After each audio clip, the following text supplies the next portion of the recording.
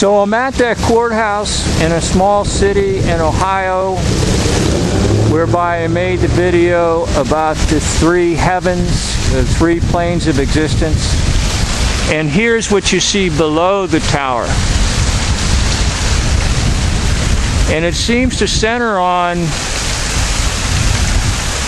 so-called justice.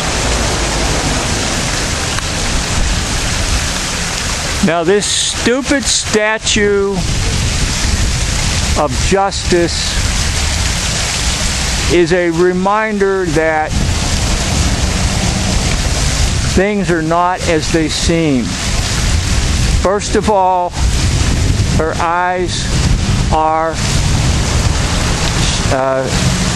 covered by a fold, by a piece of cloth, and supposedly she's supposed to be fair to everyone. And then you'll see the scales, whereby everything is weighed correctly, and then you see the sword, or the implementation of the rulings. Okay?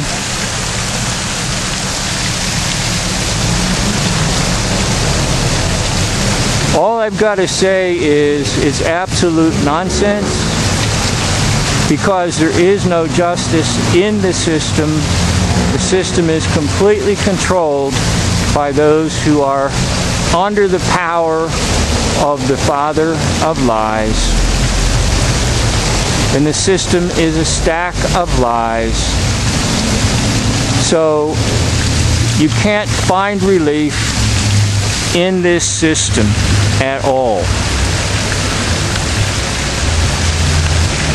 And I know many people say, well, you've got to get out of the system and get under what is the true system. And I understand their thoughts, and I know exactly what they're talking about. They're talking about the system that was designed for the sovereign, which basically comes out of, I believe, King George of England and the era of the Magna Carta and all that. And I understand that, and I think they have a lot of good points, and that is true. But in essence, you'll be tricked and you'll be brought back into this system and under this statute, whereby supposedly everything is weighed correctly, and supposedly everyone is given a fair chance, and supposedly the right things are implemented by the sword. All three assumptions are incorrect. So I'd like to thank you for watching, and I'd like you to go to the one who has all the justice for eternity, and that is the Lord Jesus Christ, because He is the ruler. He is the King of Kings. And when He comes, He will create a world that is perfectly just and perfectly right. But until then, we're under the power of an evil system, and we can just hope and pray for the day Christ returns. Thank you for watching.